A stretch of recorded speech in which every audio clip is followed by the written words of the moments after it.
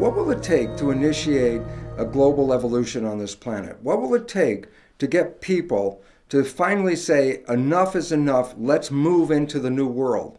And I have to say there are many different ways that this could come about.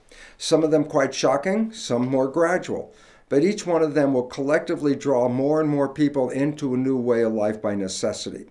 Number one, let's start off with a very simple reality, that science has already recognized that we're going into the sixth mass extinction of life.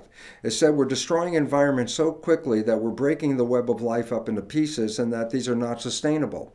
And why is this relevant? Because humans are part of the web of life. We didn't come here separately from all the other organisms. We evolved in a field with all the other organisms. If you remove organisms that are fundamental to the field, then you are removing the platform on which humans can survive.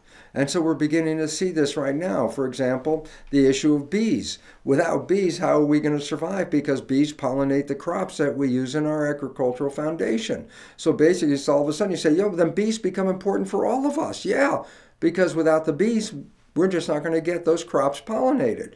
And all of a sudden you start to see, yeah, but what about bees? And I go, yeah, but what about bacteria? And it turns out, of course, bacteria are important. Everyone thinks, oh, bacteria are bad, germs and all that. And I go, guess what? You have 10 times as many bacterial cells as you have human cells in your body. They're not just visitors. They're part of your humanness. If you took the microorganisms out of the human body would not survive.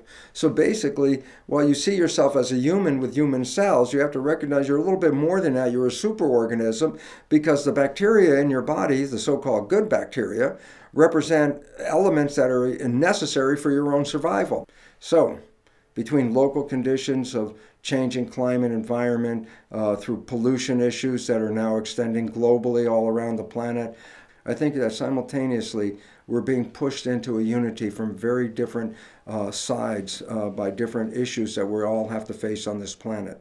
Whether it's the fuel industry or the food industry or the health industry, we're all involved with the outcome. And we're all being forced to recognize the only way out is through community. And this is what's happening in the world today. People are coming together. The internet has created the nervous system that allows 7 billion humans to be part of one living system. We are now in that process of recognizing our world unity. And this, for me, is most exciting part, because magic will happen. There's a process called emergence in physics that says when you bring enough parts together, what happens to those parts is greater than anybody could imagine by looking at any of the individual parts alone. In other words, something new comes out of the community that you can never anticipate by looking at any of the individuals in the community. And this is what we're looking forward to, a state of emergence, a state of new belief, a state of new consciousness.